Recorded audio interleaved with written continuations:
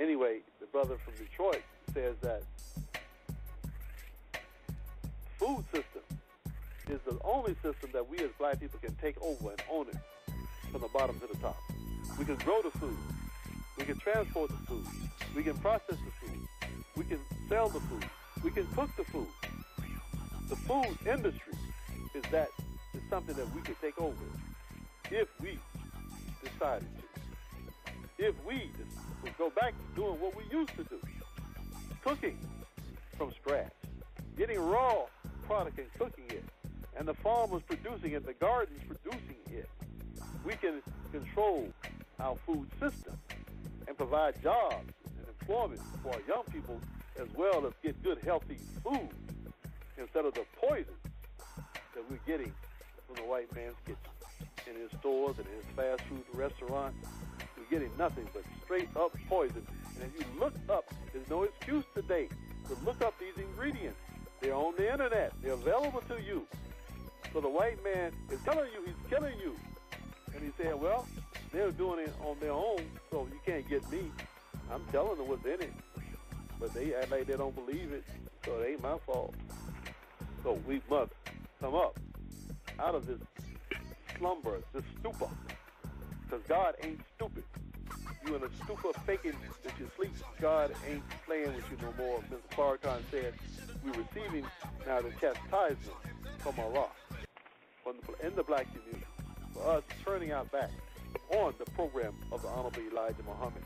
And we chose integration instead of separation. And now we are suffering the consequences of that bad decision. So, we here at Muhammad Farms, we said, well, we got to produce some farmers. And Sister Betsy Jean Farrakhan is going to have July 25th. She's going to have a session up at the farm in Michigan, a training session to train new farmers. And so we're doing our piece down here at Muhammad Farms with apprentices and putting them out there and so they can see what it's like. And they're also studying from my book, the science and business of farming versus the art and the hobby of gardening, as we're also doing this work. So, at this time, are there any calls, Sister? I'm gonna bring in my guests. If there are any questions from anybody yet? Well, yes, I have two. It looks like two questions. Okay, let's see. And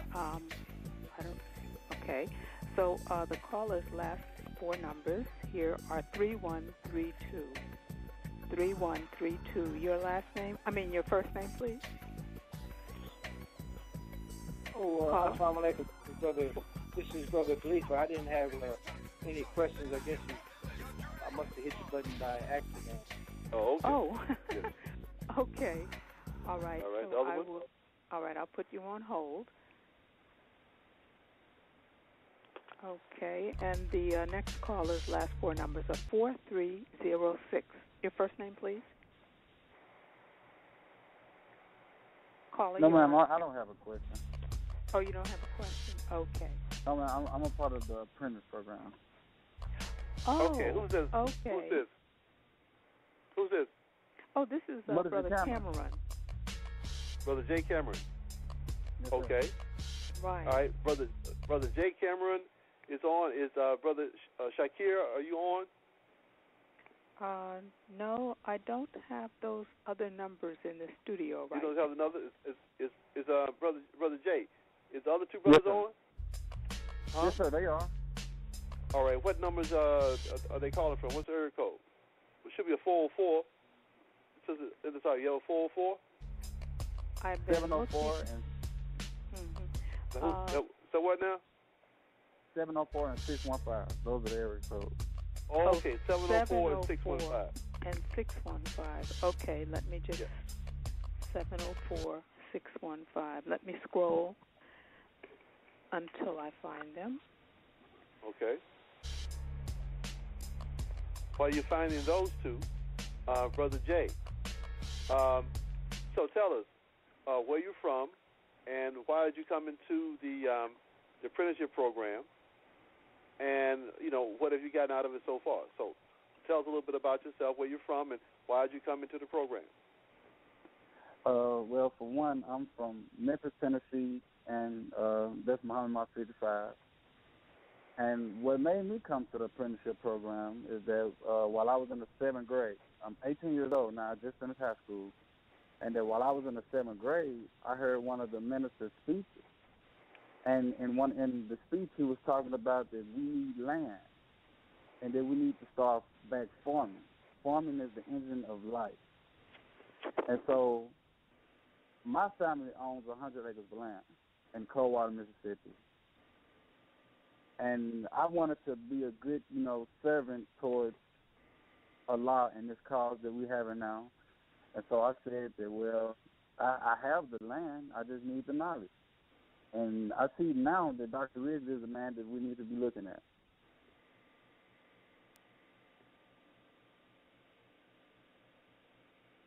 So what have you learned so far? Well, right now what I've learned is how they actually, killed the desire farmers to actually farm. Well, not just black farmers, but all farmers.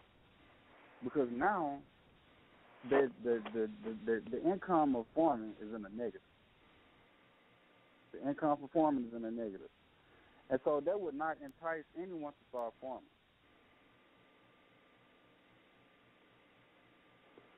And so, what experience have you had in terms of working? What types of things have you done in terms of working since you've been here?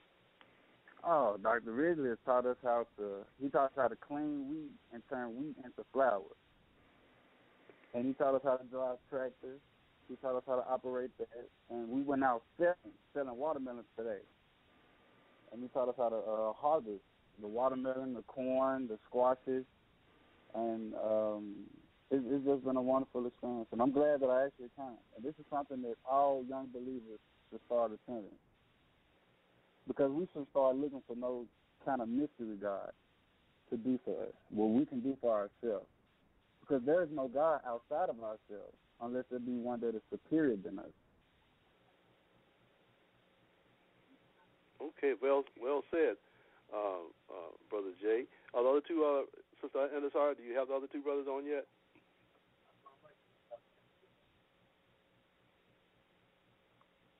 Sister NSR?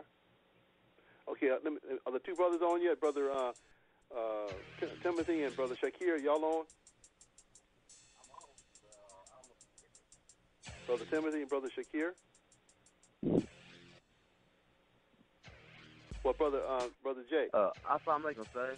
I took Jay Cameron's phone because my phone, I can hear everything, but I must not press the buttons right. But I'm on right now. This is Brother Timothy. Okay, well, this is Brother Timothy. So where are you from, Brother Timothy, and why did you come to the program? I'm from Nashville, Tennessee, but I'm coming out of Atlanta, March number 15. And the program, the apprenticeship program was actually brought up by the minister at 60. And then I talked to Minister Rockman when I got back to 15 at Jumar prayer. And that's when I decided that I was going to do the program because outside of Tennessee, I have a mother that has land. She doesn't have as much land as you have, but she has a little bit of land, and that's where I can do my experimentation, I guess, afterwards on vacation. But I think this is a great program, sir. I've learned a lot. So what have you learned? I've learned I learned things like how you have to network. Like, earlier today when I met that guy, who was the guy, Mr. Lewis. He saw something in me, and that's why he told us to go to the Sun store. And like everybody else made a lot of sales, but I think I'm better at the marketing side. But the things I've been learning is like we learn how to do the flour and everything. But the thing I've learned is that, man, farming is harder work. Like you see stuff on the aisle, you don't know. I'm just looking for a deal. So it's like you said in your book, basically what you're doing is the exact opposite of what the devil did.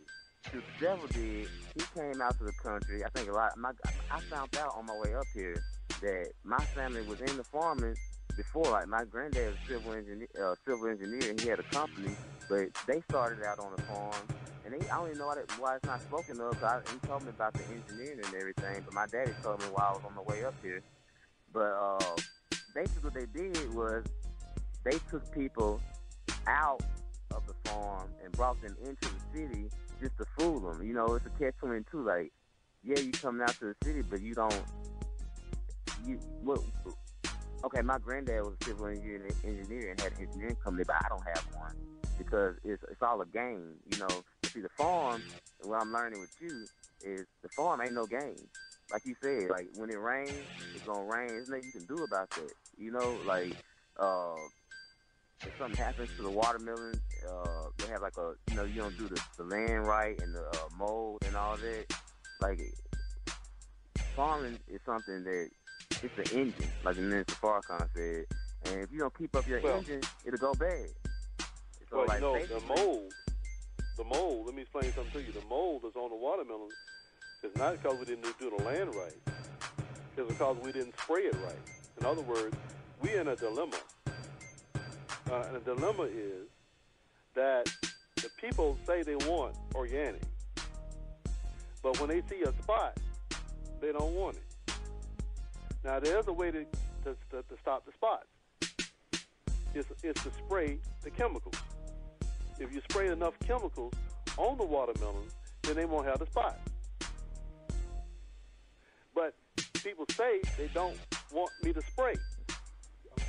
But then they complain when they see the mold or the other spots. So it's not because we don't know what we're doing. It's because we're dealing with crazy-ass people who are asking you to not use chemicals, and then when they see a spot, they don't want the damn product. Okay. Brother Shakir. Is Brother Shakir on? Sure. So Brother Shakir, tell him where you from, and why did you come to the program? Yes, sir. I'm from Charlotte, North Carolina. I'm Mosque number 36. The reason why I came down to the apprenticeship program this time around is because I wanted to be a livestock farmer. I did volunteer in a dairy farm in Houston, Texas.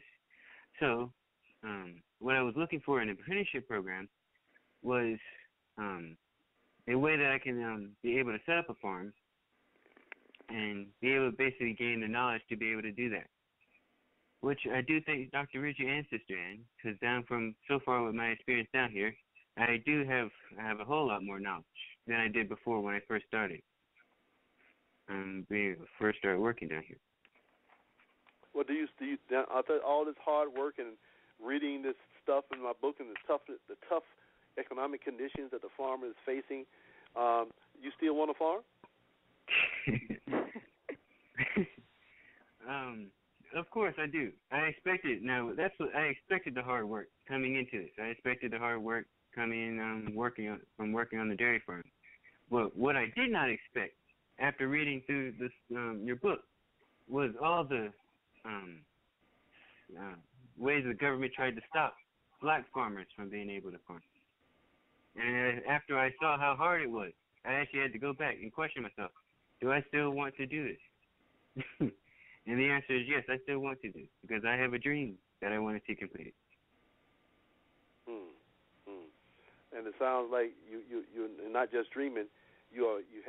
Sounds like you got some serious fortitude and testiculars. Like Mr. Farrakhan said, you can't get your testicular fortitude from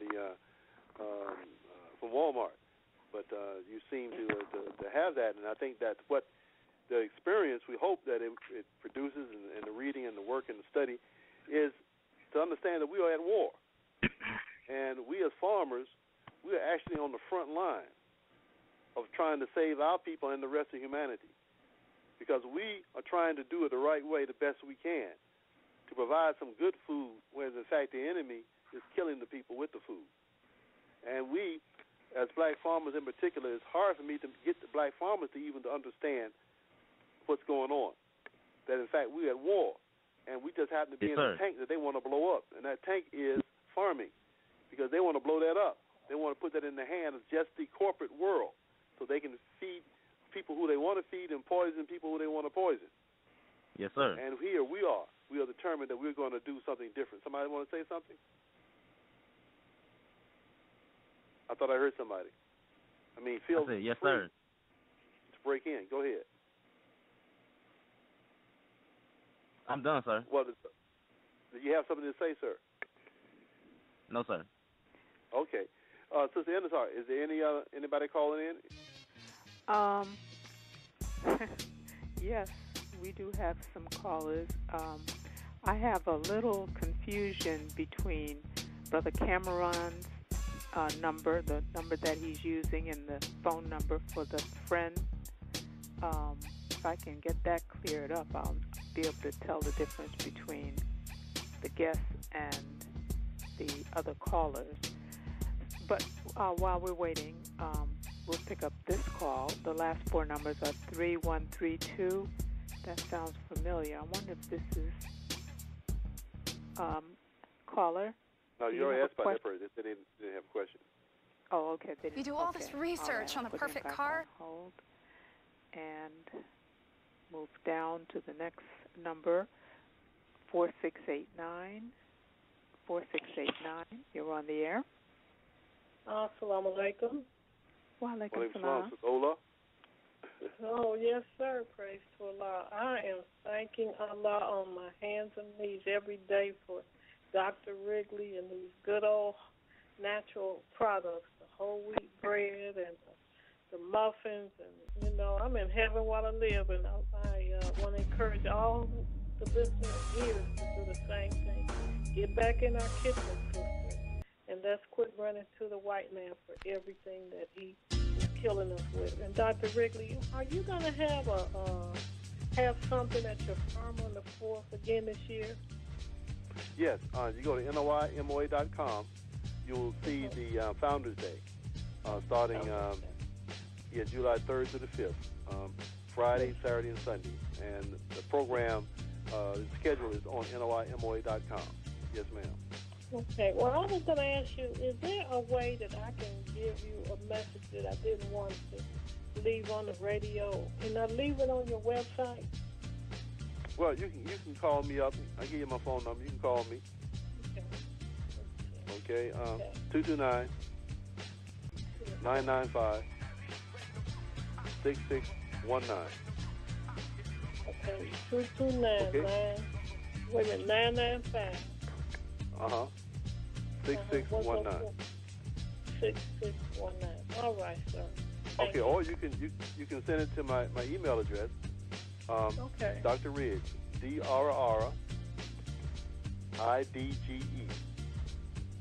at DRRIDGE at NOIMOA.com. NOIMOA.com. It's the Nation of Islam Ministry of Agriculture. Dr. Ridge at NOIMOA.com. How are you doing? Thank you very much. So easy. Sister, before you go, will you tell Yes, me, ma'am. I'm trying to identify all of the lines that I have open, and there's just a tad bit of confusion. What are your last four numbers again? 4689? It's 4689. 4539? No, 4689. 4689. Okay, got it. How are you doing? All right. Thank you. So easy. Tell me, how is your life as a youngster? Thank you both. Assalamu alaikum.